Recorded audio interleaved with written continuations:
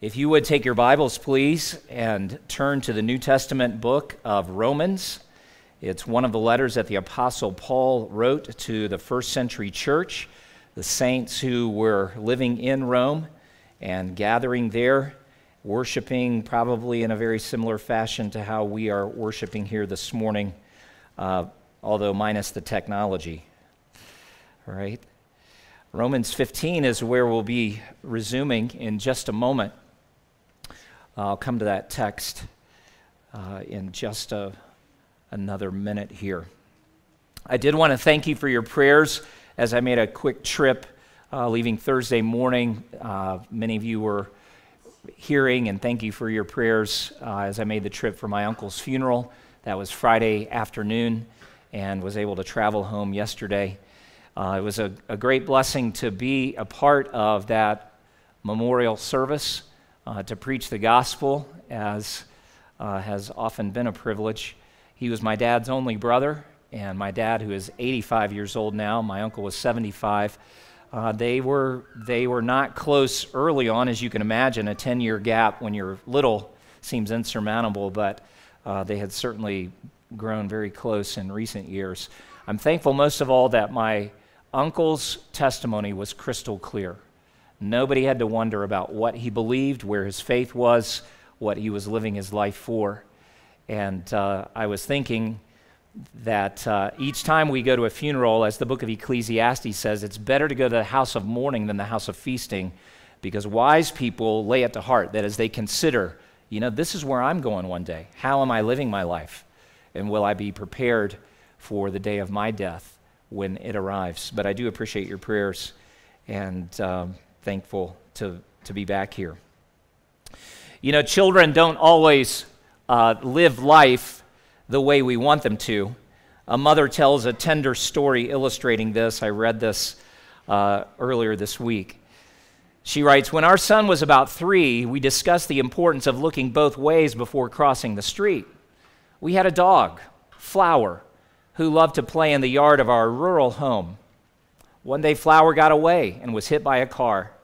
We carried her into the lower level of our home, awaiting the veterinarian's arrival. Sadly, she passed away. I explained to our son, our 3-year-old, that Flower did not look both ways before crossing the street. After a few minutes, I asked him, 'What is Mommy trying to teach you?' He quickly responded, 'Don't die in the basement.' I suspect in time the 3-year-old learned the real lesson. We laugh at things like that, and those of you who have 3-year-olds laugh and kind of sigh at the same time. It's hard work to get a young and immature, underdeveloped mind and heart, to that place of maturity. But we bear with that innocence. We bear with that naivete.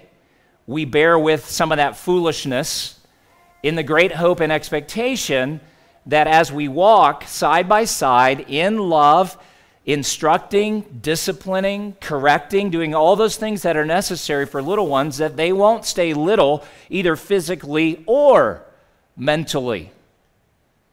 And I think that story illustrates humorously some of the challenge that we as a body of believers are always in as we're seeking to help one another in this journey of life. We've been in Romans 14 and actually taken 2 different sermon slots to break it in half and look at what Paul says in that particular chapter about welcoming one another. And the command is to receive one another, open your heart to one another, but not for the purpose of quarreling about opinions. That's chapter 14, verse 1. That's where we started. And then he walks us through that, reminding us that there are weak believers and there are strong believers, weak-faithed believers, strong-faithed believers.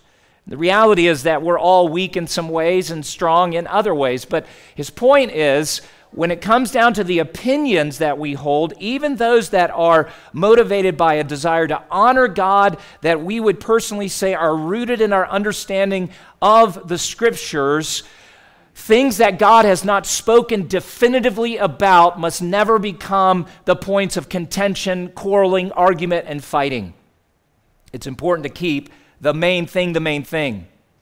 So we've spent the last two messages working through Romans 14. Now, in your copy of the Scriptures, whether you're looking at a printed copy or an electronic copy, there's a chapter break after verse 23 of chapter 14, and in some ways it's not helpful because Paul is actually continuing the thought, and we sometimes read chapters in the Bible the way we read chapters in novels. But that's the chapter numbers and even the verses are given just to kind of make it a little more manageable. So rather than, even this morning as I began, saying, turn to Paul's letter to the Romans, and you need to go about, 5/6 of the way through, and, it just helps us to say, turn to Romans 15. So as I read through this in just a moment, I want you to carry Romans 14 kind of stuff forward, and I'm mindful of the fact that a number of you are visiting with us today for the first time, or some of you haven't been here for several weeks and may not have been able to hear those sermons that we worked through previously. So Paul has been making this case that we should receive one another, open our hearts to one another, not to quarrel, not to pass judgment on one another, not to despise one another, but we care for one another. And these are the thoughts that we carry now into chapter 15, verse 1. So you follow along, please, as I read. The words are printed on the screen for you, too. If you don't have a copy of the Bible, you can follow along on the screen. This is the word of the Lord. The Apostle Paul writes, "We who are strong have an obligation to bear with the failings of the weak and not to please ourselves. Let each of us please his neighbor for his good, to build him up. For Christ did not please himself, but as it is written, the reproaches of those who reproached you fell on me. For whatever was written in former days was written for our instruction, that through endurance and through the encouragement of the Scriptures, we might have hope. May the God of endurance and encouragement grant you to live in such harmony with one another, in accord with Christ Jesus, that together you may with one voice glorify the God and Father of our Lord Jesus Christ. Therefore, welcome one another as Christ has welcomed you for the glory of God." Pray with me, please. Now, Father, as we open your word together again on this day, we give you thanks. This is the living, abiding word. Your Spirit breathed it out through men of old. Breathed it out in order that we might know truth, that we might be changed by it, that we might be instructed and encouraged and built up in it. Oh, how we ask, Spirit of God, that you would bring our thoughts under your sweet control, so that as you reveal our sin, we would confess it and turn from it immediately. That as you reveal to us your will, we would believe it and embrace it, that we might obey it. And that you would illuminate our minds, because they are darkened with false notions about who you are and what your plan is. That you would drive away every evil thought and cause us, Lord God, to know you as you are. We're so thankful for the privilege that we have to open this word. And as we treasure it, we pray that we would be transformed by it. Would you let your blessing rest upon all those who gather in your name today, who open the word in hope and expectation? Would you pour out your Spirit as the word is preached and taught both here and around the world? Would you cause it to bear the beautiful fruit of repentance and faith, that we might see your church grow, that we might see the nations transformed? We pray these things in Jesus' name. Amen. Look at verse 1 with me again, and notice there are two groups that Paul reminds us of again, though he uses a little different terminology here. He says, "We who are strong have an obligation to bear with the failings of the weak." And in its simplest expression, the word strong has the idea of those who are able. Those who are able to live the Christian life and do the kinds of things that we've been looking at in chapter 14. And then there are others who are not able. They don't have the strength within themselves. Their faith hasn't grown to that point. Picture a 3-year-old again. They're limited in what their ability and capacity is. You don't typically see 3-year-olds mowing the yard, but some 3-year-olds are learning to make their bed. That's a good thing, a reasonable thing. So a 3-year-old is weak in certain ways, unable to do things. And Paul's not criticizing at this point. He's just establishing that and reminding us that there are two groups that are in view. Now notice the first command for the strong, because this does come under this greater heading of Christ's love being what obligates us to one another. And Paul makes the point here that the strong should bear with the failings of the weak. He actually uses the word, we have an obligation. That's a term that's translated in other places in the Scriptures as a debt. You have a debt. Who are you indebted to? Well, chiefly Christ. It's a debt of love because of His great love for us. And we have an obligation, look at the text again, Paul says, to bear with the weak. That is to endure something that honestly is unpleasant. It's hard, difficult. Again, my mind and heart just kept going back to parenting again and again. Even ministry in the context of the church with little ones. We put up with all kinds of things, recognizing that they're not yet full grown, physically, mentally, emotionally. I mean, children have meltdowns. We bear with that. We're not happy about it. Some of you parents have, and it always seems to happen in a public place, right? I mean, that's not the only place it happens, but the worst ones happen in public. Aisle 3 of the grocery store. And you feel like everyone in the store comes running to that aisle to see, this meltdown, this catastrophic event. Well, that's actually the kind of thing that Paul is talking about. You are obligated, for Christ's sake, to bear with those who are weak. This term is used in the Gospels in a really wonderful setting and story of our Lord. In Matthew 8, Jesus has been healing, working extremely hard with the disciples. Verse 16 tells us that even at evening, when you should be like knocking off work, having dinner, getting a little rest and relaxation, but in this particular evening, Matthew writes that they brought to him many who were oppressed by demons, and he cast out the spirits with a word. He healed all who were sick.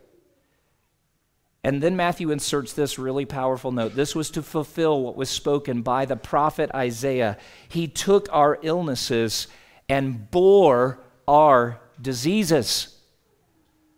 Those are physical weaknesses that even have spiritual ramifications, often negative ones. The Lord is not asking us to do anything for one another that He Himself has not done for all of us. Matthew is quoting Isaiah 53. Now, if you look again at the text in Romans 15, what Paul is speaking of here, bearing with the failings. Very specifically, this has to do with those scruples, those concerns, those places of tender conscience for some believers. And in the church at Rome, it had to do with eating meat that potentially was tainted. And there were Jewish believers there who had grown up with a really strict dietary consideration. They were doing it in honor to God. And even though through Christ's life and ministry, He had overturned or fulfilled specifically all of those Old Testament requirements so that all foods were now clean and acceptable, there were some who hadn't yet figured that out, hadn't grown in faith to that point. That's one particular example that Paul gives us. And he actually describes these as failings. Now, it's not a failing in sin. It's a failure to understand the fullness of God's truth. And so their consciences are restricted in a way that God doesn't intend. And the Lord is saying, you who are strong, you need to bear with those failings. There are differences of opinion as to what our Christian life and service and ministry ought to look like. So that's big point number one. The second is this, that the strong are to consider the weak. Notice how he goes on to say that the strong should not please themselves, not to please himself. This has the idea of giving consideration for weaker Christians, letting that consideration take precedence over what we ourselves would like to do. Now, this does not mean that the weak suddenly take control of everything, that we just kind of find the lowest common denominator and settle there and never move off of it. No, as one author writes, they have only to express a scruple, or it would be wrong to think that they only have to express a scruple and everybody would rush to conform. That would mean that the church would be permanently tied to the level of the weak and that life and growth would cease. I'm actually thankful that there are 3-year-olds in this church. We don't all have to live and think and act like 3-year-olds when we gather. That would be bizarre at best and scary and frightening at worst, right?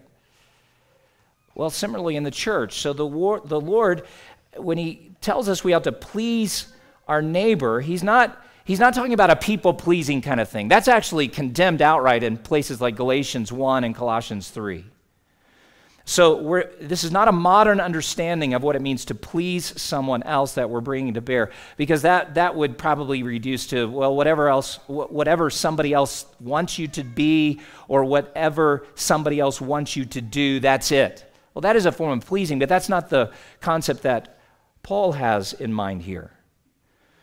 A biblical understanding of pleasing your neighbor has to do with as needed in this present moment to adapt ourselves to fit who they are and where they are. Again, it's what some of our children's workers are doing right now.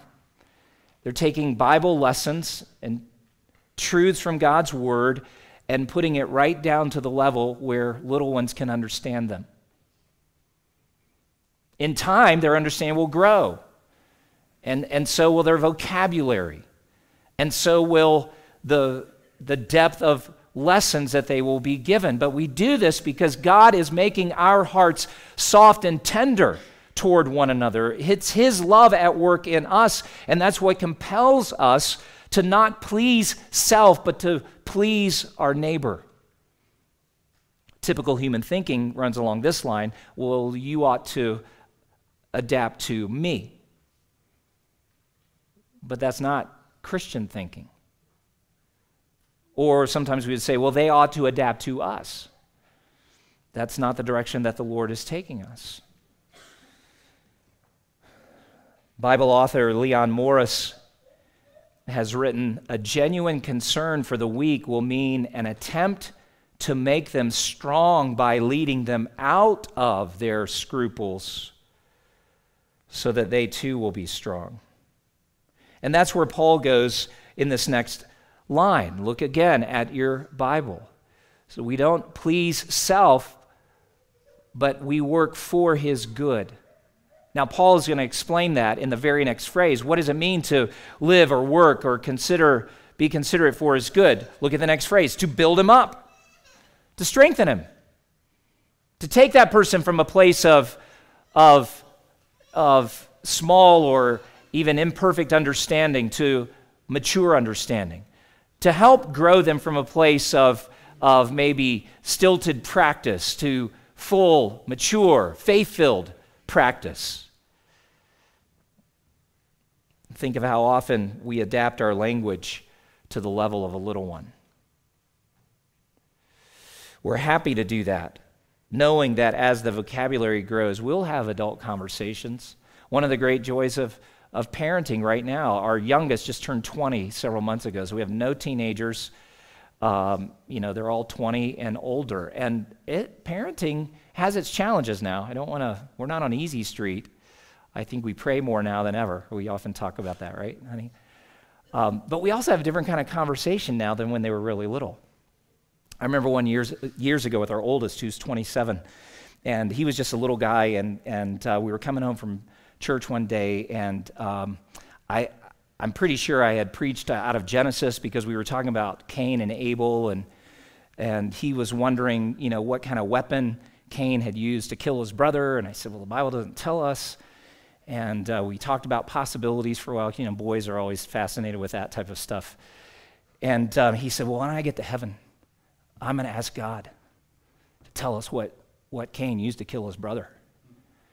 And I was thinking, man, praise God, we're having rich, deep theological conversation. And in the next breath, he goes, and when we go to Target, I'm buying Legos. Thank God we still have spiritual conversations. It's been a long time since my son has said to me, hey, you want to go to Target and buy Legos? Although he does still do that, right? He just does these like 9,000 piece sets. There's the hope and expectation that there's going to be growth and maturity. And that's what Paul is saying, the strong need to keep in mind. We adapt ourselves to one another, even in those periods of weakness, with a view that as we love and give ourselves in that way, it's going to result in growth and maturity.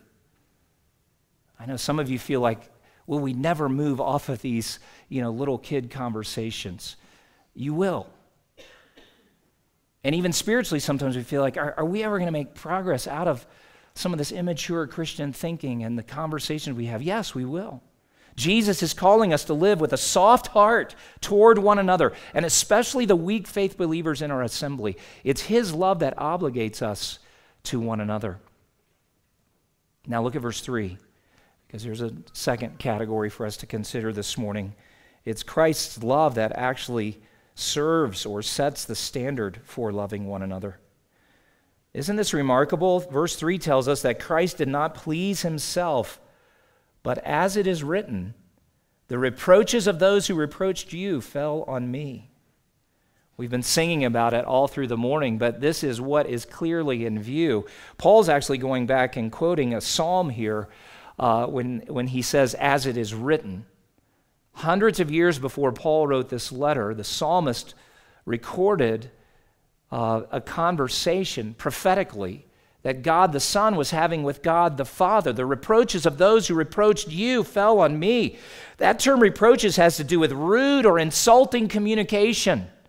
It's the kind of thing that took place at the cross when Jesus was dying. And if we were to read through Matthew 27, you could begin in verse 27 and read through verse 44, you would begin to encounter verbs like this that describe the action and the conversation that the enemies of Jesus were having with reference to him, toward him. They stripped him of his clothing. They mocked him to his face. They spit on him physically. They struck him on the head. They reviled him, Matthew says. They derided him. And all while they were crucifying him. Hundreds of years before that event unfolded, the psalmist saw it by faith, given a prophetic vision, records the conversation, and not just records the event itself, but records how the Son of God, in conversation with God the Father, was saying, those reproaches of these evil people that were against you, I'm making them my own. And he was making them his own in order that we might be delivered from the very sin that was in our hearts when we would reproach him in that way. He bore our reproaches. He took the penalty of those reproaches as he suffered on the cross. There was a real work of redemption underway there. His whole life demonstrates what it means to please the weaker ones as he adapted himself to our weakness by becoming human. We won't get there today, but next week, God willing, there is a rich thought that unfolds in verses 8 and beyond in Romans 15 that in this context I think will be quite breathtaking. But here is Jesus adapting himself to our weakness, first by becoming human, then by living among us. And what a time period he chose to live in. I mean, if you could live in any time period, would you go back 2,000 years? So few conveniences, comparatively speaking. Life was hard. And he didn't choose a well-to-do family, prosperous, highly educated, powerful, influential. No, he chose the home of a poor working-class carpenter. Because he didn't come to please himself. He came to adapt himself, to please sinners, to rescue us. Living among us, dying in our place, bearing God's wrath. This is part of what it means to please another. Now, in light of what Christ has done for us at the cross, can we really continue to maintain some of the attitudes that Paul had addressed in Romans 14 that we were looking at, passing judgment on one another, despising one another? You see, at the foot of the cross, those things suddenly become not just inappropriate, they become offensive. How are those attitudes appropriate to a Lord and Savior who has done all this? And the answer is they're not. So Christ bore our reproaches at the cross. That's what verse 3 is telling us. Now look at verse 4. For whatever was written in former days was written for our instruction, that through endurance and through the encouragement of the Scriptures, we might have hope. So Paul's actually pausing to say, I just quoted this Psalm 69, verse 9 for you, and I want to remind you that whatever was written in former days, in this case several hundred years before Paul wrote this letter, it was written first for our instruction, because we need to know truth. But here's the purpose, so that through endurance, that's what you and I do, we persevere even in the middle of difficult relationships and challenging circumstances, and through the encouragement of the Scriptures, we might have hope. There are a few reading options in the world today that would give you some encouragement. Most of it's in the fiction aisle. Just because it's a diversion from a little bit for what's really taking place. It's been a long time since I've read any headline that I would say, now that was encouraging.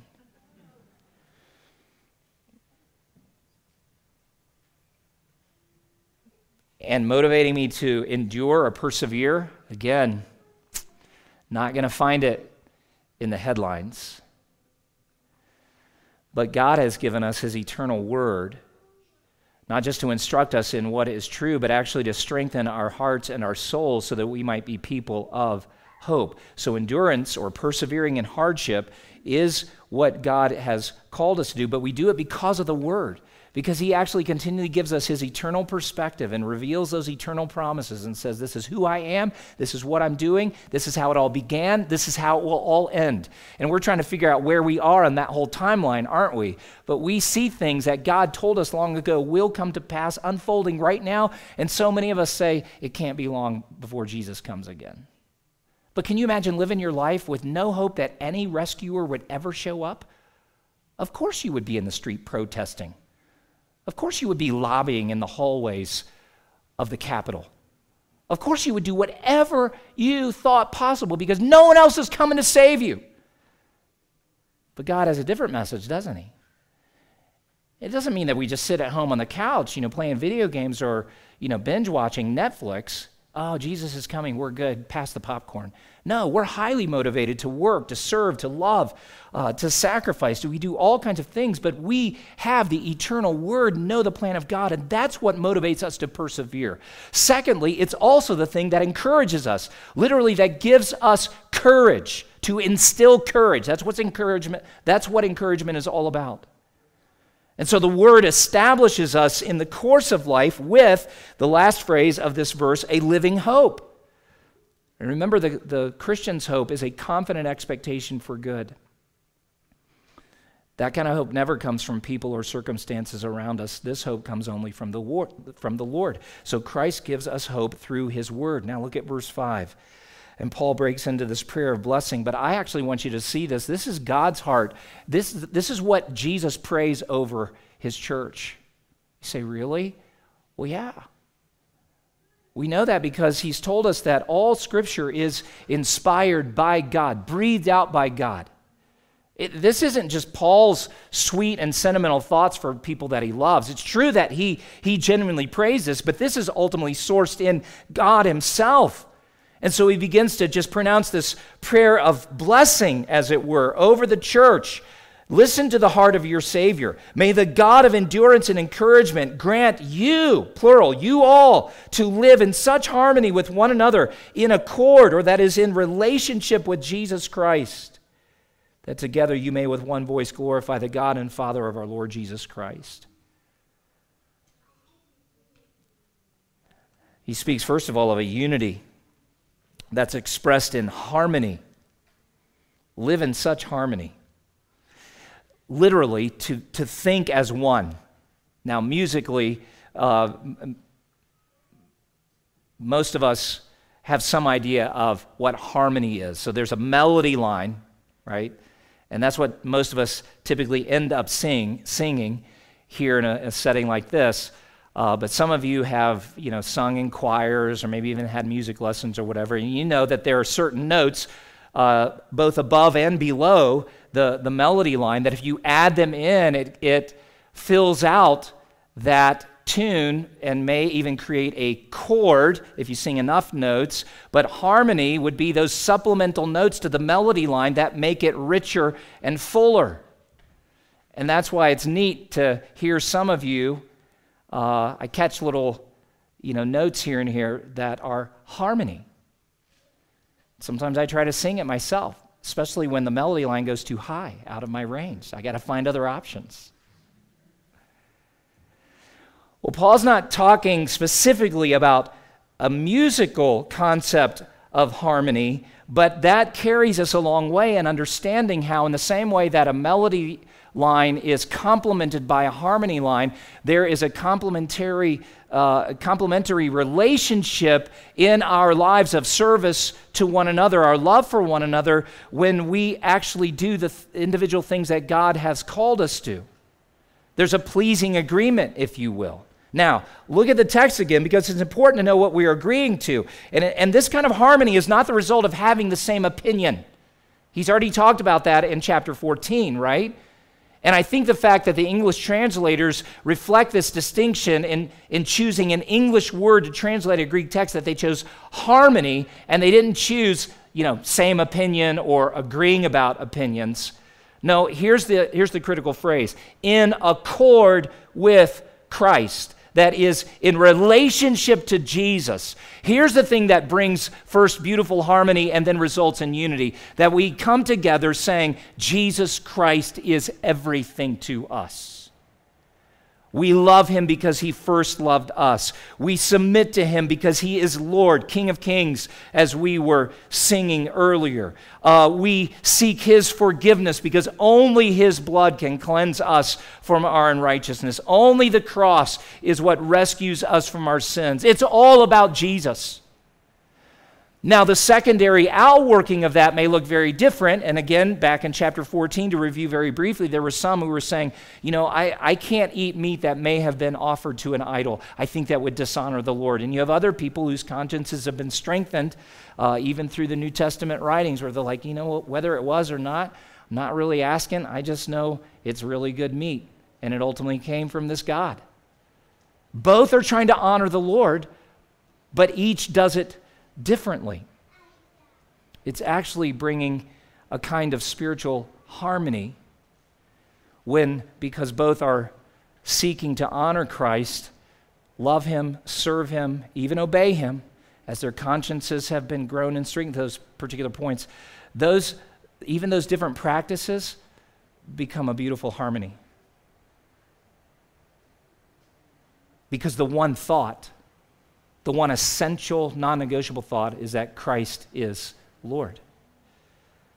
Now, he mentions the word or the concept of unity in verses 6 and 7, but look at verse 6 with me, please. That together you may with one voice, together, again, that one-mindedness with one voice. What do we do with that one voice? We glorify the God and Father of our Lord Jesus Christ. So we're not here to glorify one opinion above all others. We're not here to glorify one set of scruples of the weak or even the expression of faith that the strong might give. No, we come together to glorify God the Father. We're honoring him. We're valuing him. We esteem him above all other things. I was actually thinking of another song for this morning until consulting with Andrew. He said, we've never learned that here at Gospel Hope. And I was like, you're kidding me. I mean, in my memory, we sang it a long, long time ago. So we're going to add another one to the list. Like, how soon we'll learn this?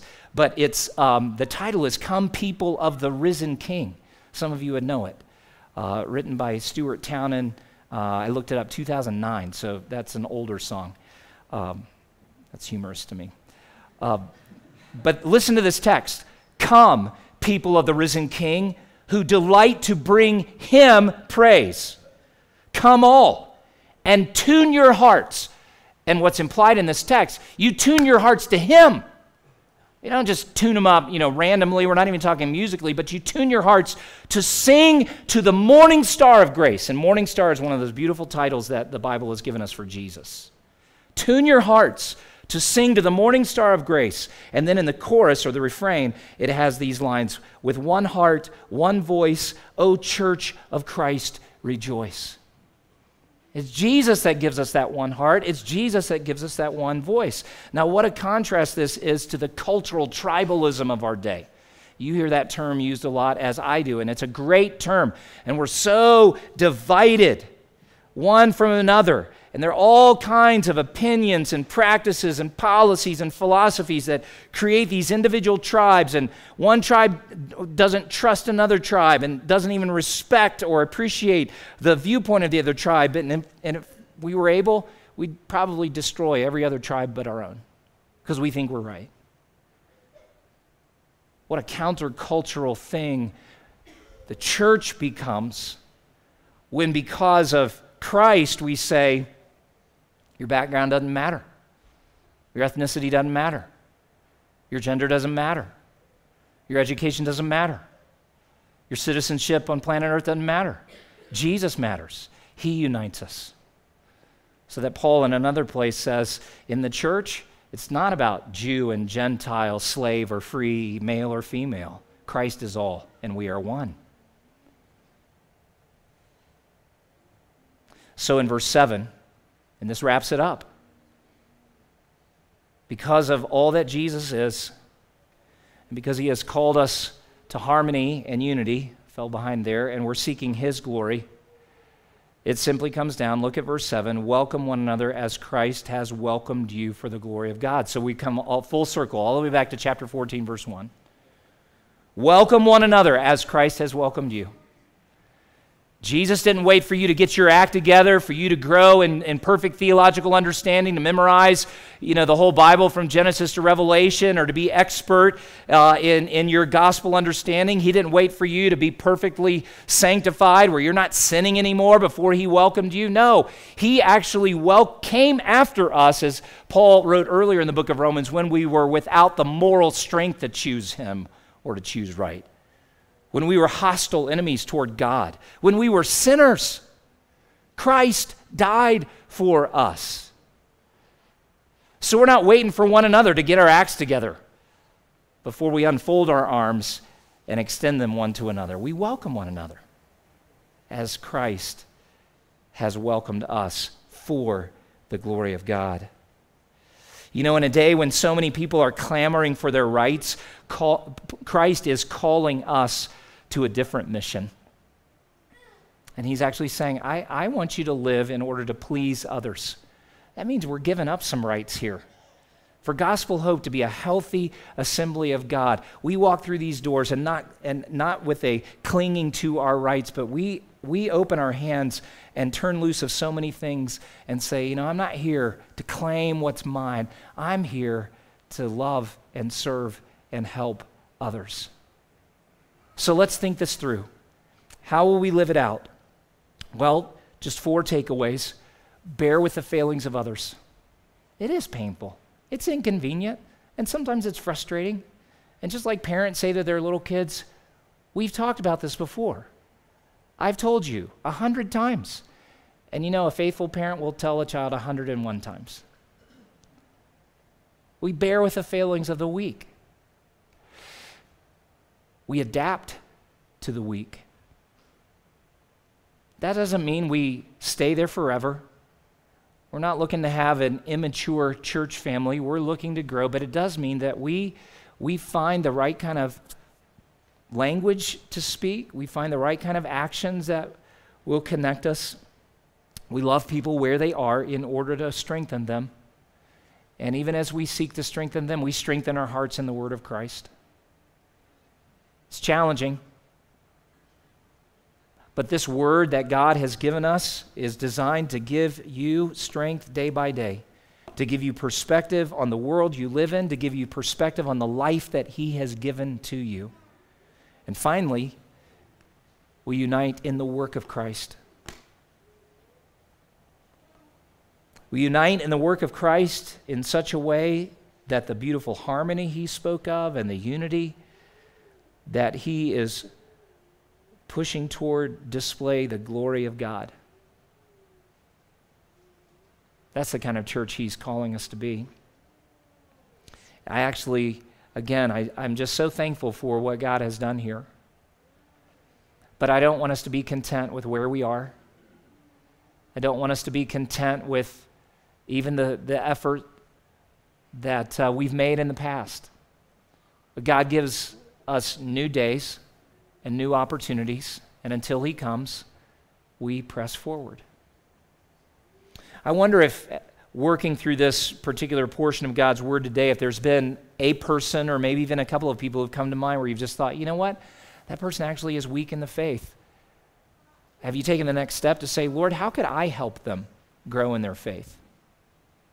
How could I speak to them or just encourage them to consider some things that, from my vantage point, look like it may be suppressing their growth? Maybe you would be that voice of encouragement. Maybe you would be that shoulder of strength, and where you come alongside them and they take a significant step, because it's a glorious thing. It's a glorious thing when 3-year-olds become 10-year-olds and 10-year-olds become 20-year-olds. And they're not missing the simple messages, in essence saying, well, the Christian life comes down to this one great truth: don't die in the basement. And you're like, no, the Christian life is so much more than that. Would you pray with me, please? Let's take just a moment to consecrate ourselves to the work that the Lord is calling us to. Father, these last several weeks in particular have been both a blessing and a challenge. And our prayer is that, first of all, you would strengthen the weak places in our individual hearts and souls. That our faith would grow and mature in ways that not only honor you, but reflect a mature understanding of your word, a mature understanding of your character, and a mature understanding of the mission you've called us to in this life. There's so many around us who do not know Jesus Christ in a saving way. They know about Him, heard a few stories of Him, but have never really experienced the power of the indwelling Spirit, of the conviction of sin that leads to repentance and faith. You have called us as your church to be a visible display of the power of Christ to transform individuals and bring them together in a life-giving way. Give us the grace to bear with the failings of the weak around us.